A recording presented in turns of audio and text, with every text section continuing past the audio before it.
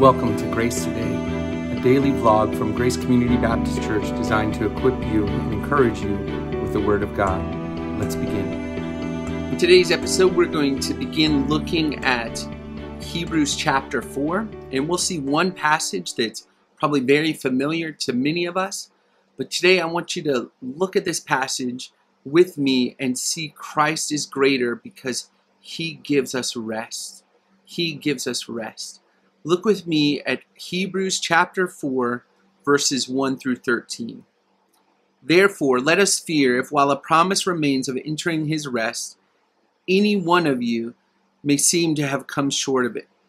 For indeed, we have had good news preached to us, just as they also. But the word they heard did not profit them, because it was not united by faith in those who heard. For we who have believed enter that rest, just as He said, as I swore in my wrath, they shall not enter my rest, although His works were finished from the foundation of the world. For He has said somewhere concerning the seventh day, and God rested on the seventh day from all His works. And again in this passage, they shall not enter my rest. Therefore, since it remains for some to enter it, and those who formerly had good news preached to them failed to enter because of disobedience, He again fixes a certain day, today, saying through David, after so long a time, just as He had said before, today, if you hear His voice, do not harden your hearts. For if Joshua had given them rest, he would not have spoken on another day after that. So there remains a Sabbath rest for the people of God.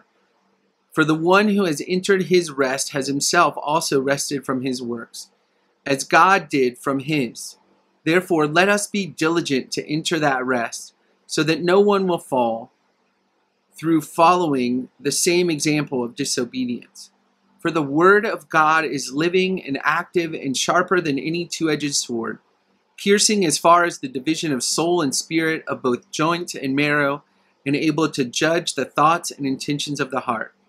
And there is no creature hidden from His sight, but all things are open and laid bare to the eyes of Him with whom we have to do. Dear friends, one verse in that probably stuck out, right?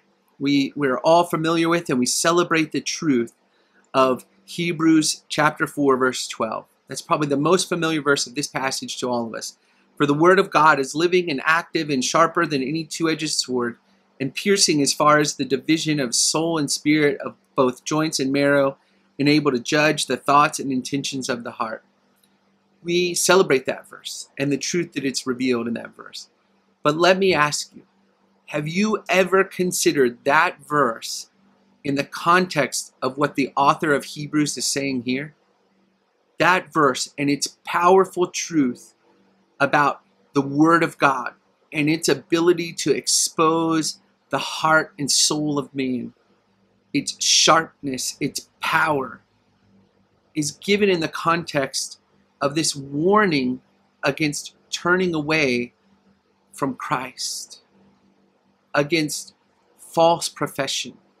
He's continuing in this passage the flow of thought that has come before, where he used Israel as this warning against turning back. The people of Israel in the desert wanderings, he used them as an example of those who had the promises of God, had heard the promises of God, who got right up to the edge of it and turned away in disbelief, turned away in disobedience. He's using that warning to encourage his readers to be zealous, to hold fast to what they had heard, to truly believe in it and trust in it, and to be eager to enter the rest that comes from that.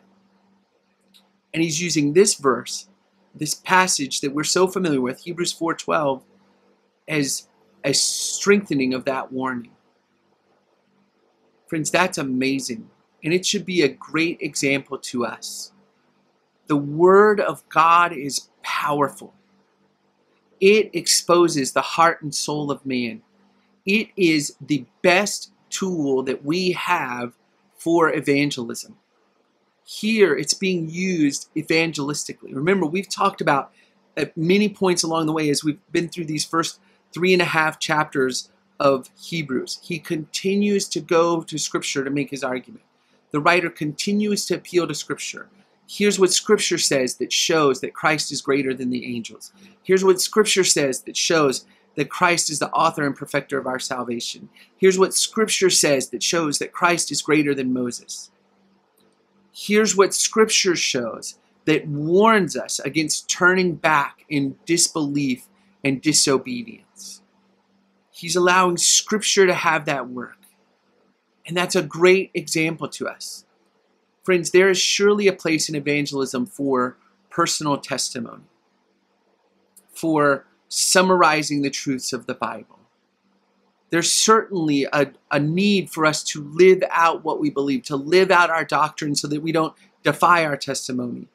And living a life of faithfulness before someone can be a certain testimony to them. But the most powerful weapon that we have in evangelism is the sword of the Spirit, is the Word of God.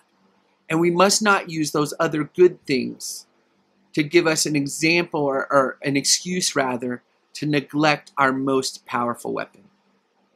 I'm not telling you, don't share your testimony. Don't summarize the truths of God. Don't have a lifestyle that gives a testimony to Christ. Absolutely do those things. But don't use those things to neglect using the Word of God in evangelism, because it is more powerful than anything we could say or do in evangelism.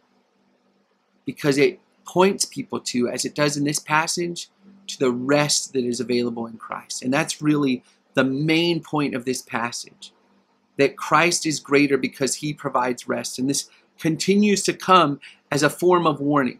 He's telling them, be fearful. Let us be fearful that we, or those we know, would be those who came close and looked like they were about to enter the rest who didn't enter the rest.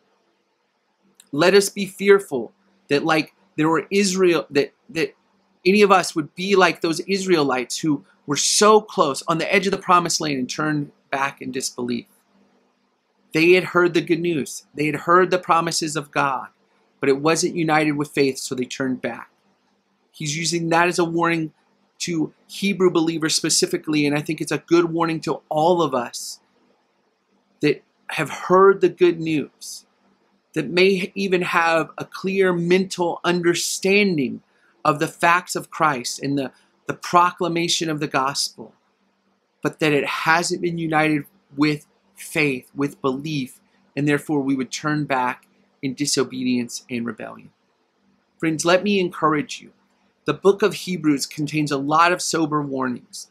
It does not teach that we can lose our salvation. It does not teach that. Any who has entered into God's rest are in God's rest. They are in his hand. Nothing can pluck us out of his hand. But this does warn us against false profession. It does warn us against those who have heard the good news, who understand the good news, but who have not believed in the good news.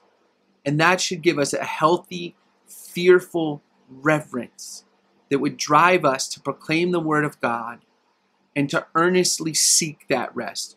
Now listen, he's not teaching in this passage that we can earn that rest, but that we should earnestly seek it, that it should be the joy of our hearts to seek after Christ, to follow after Christ steadfastly, no matter what forces come against us, no matter what would tempt us to turn away. Because the turning away doesn't reveal a loss of salvation, but the fact that there never truly was belief. There never truly was a trust in God. And I want you to see, lastly, before we close, the urgency of this passage. The urgency of this passage. He says that the opportunity to enter the rest remains. But he urges them, using this quote from David, today, if you hear his voice, do not harden your heart. So let me encourage you, friends. You may be watching this and not a part of our church, and you've never truly believed in Christ. Let me encourage you. If you've heard the good news, today, hear his voice. Do not harden his heart. Believe in Christ and live. Believe in Christ and enter into his rest. His burden is easy. His yoke is light. Belief in Christ is rest. It's not work. We can't work to earn our salvation. But it's resting in the greatness of the rest that God has provided for us. And let me encourage you, even if you are in our church or in another church and you're watching this, and this is a convicting passage to you, this is convicting you that maybe you are one of those who has made a false profession.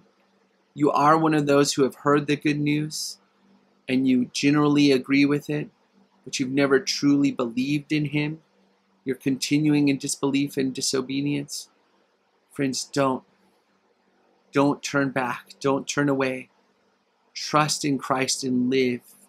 Today, hear his voice and do not harden your hearts. Believe in him. And I know there comes a healthy fear of this, and that's a good thing. So if you're struggling, let me just encourage you to seek the Lord. Ask him to show you the truth of your standing before him. And then dig into his word. It is powerful. It is sharper than any two-edged sword. It is the best mirror for the soul. So dig into his word. See what it says about salvation. See what it says about the Christian life. See what it says about those who are resting and trusting in Christ. And ask the Lord to be that mirror for your soul. And then respond by faith to him and to what he shows you. Grace Community, this is a great study we're enjoying in Hebrews. It's powerful theology. It's sober warnings. But friends, let me encourage you with this truth. In Christ, there is true rest. There is true salvation because Christ is greater. I love you, Grace Community. Have a great day. Thanks for tuning in to the Grace Today vlog. For more information on Grace Community Baptist Church in Elgin, Texas, or how you can support this ministry, check out the links in the description below. See you tomorrow.